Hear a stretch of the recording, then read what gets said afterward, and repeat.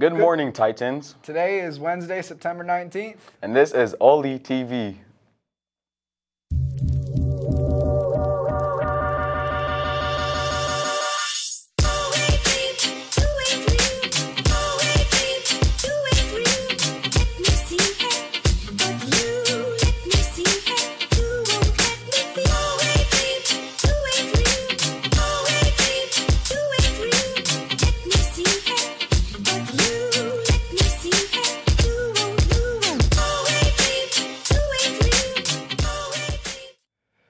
Picture retakes will be Monday, September 24th, before school and during lunch in the Alumni room. You're required to get your picture taken for school ID and yearbooks.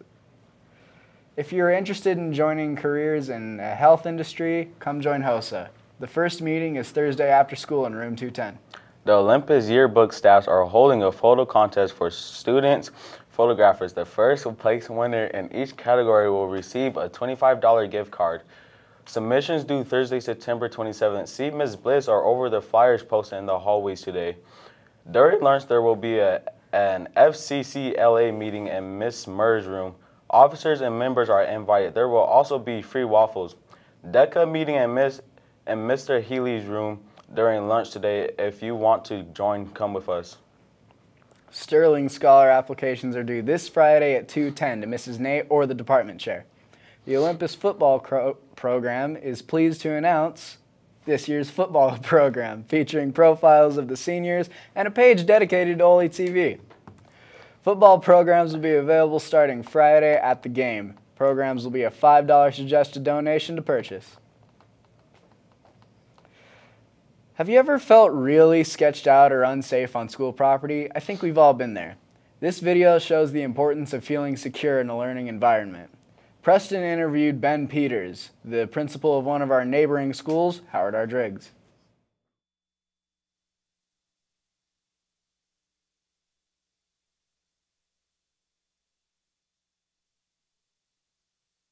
Yeah, so we do a lot of things in Granite School District to keep our students safe.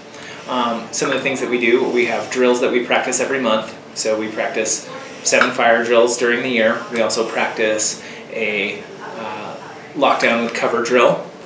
We also make sure that we practice a shelter-in-place drill as well as an earthquake drill. Could you explain the distinction between a shelter-in-place and a lockdown drill? Absolutely, Preston. So when we do a shelter-in-place, that means there is a threat that's near our campus but not on our campus. So that means that we bring everybody inside our school building, outside doors remain locked, no one's going to be able to come into our building, and school kind of goes on as normal. And then with a lockdown with cover, that means there is a direct threat to our campus and it is on our campus or coming to our campus. So that means that we stop school as it's going, we take cover in our classrooms, and then we make sure that everyone's being quiet and kind of in hiding at that point. Mm-hmm. Are there any changes that you would like to see implemented that are not being implemented? One of the biggest things that I think is really important in light of recent current events with school shootings and other threats to schools is that we make sure we as administrators are communicating to our staff so that way our staff knows exactly what to do, whether we're practicing for a drill or if there was an actual emergency that's going on, that happens seamlessly. Are there any challenges that an elementary school faces in spite of challenges that a junior high or high school may face?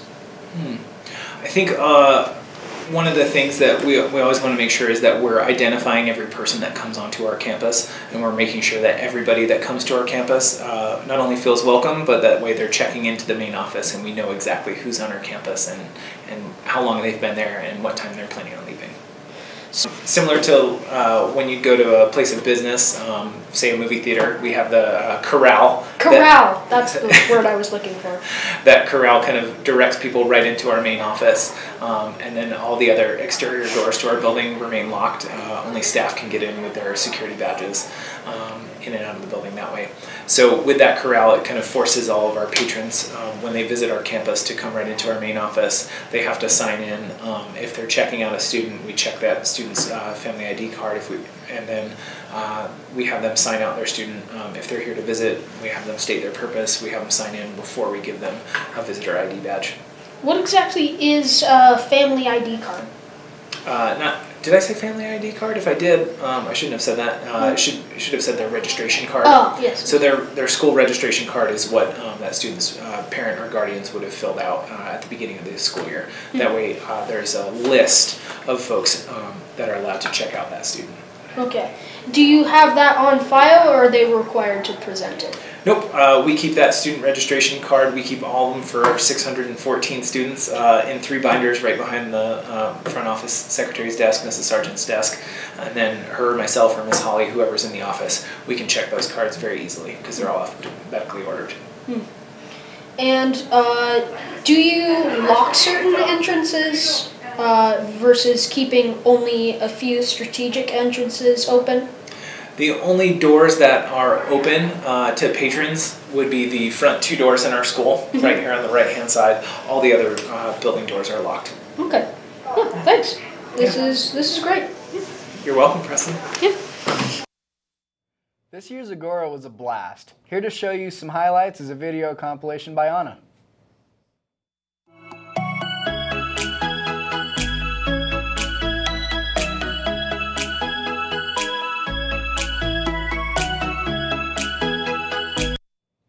Now for the weather with Preston. So beginning today, the temperature is going to be a nice 81 degrees, and I assure you outside will not be as frozen as my news package, and tomorrow will cool down a bit to 75 degrees, but the next 3 days won't really deviate from today's temperature. Also, a hurricane of massive proportions has landed on the East Coast, causing massive flooding in North and South Carolina. Back to you guys. Thanks, Preston. That is it for the news today at Titans. Have a good day.